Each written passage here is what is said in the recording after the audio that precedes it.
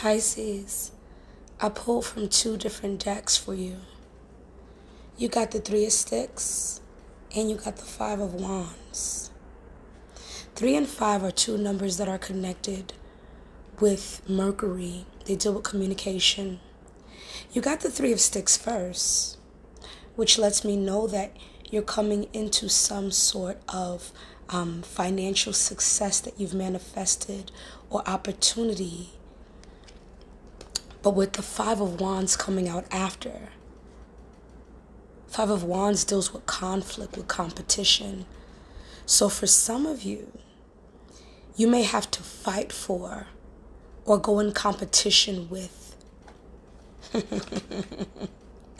people who are trying to do the same thing or be in the same industry as you for financial gain. For others of you, I feel like this represents you not diving too much into your own inner conflict or being too argumentative with other people. Don't fuck yourself over when opportunity comes knocking to you. When opportunity for something where a blessing is coming and available to you, don't screw it over. Don't self-sabotage by being argumentative, by fighting it, by feeling like you don't deserve it. Peace.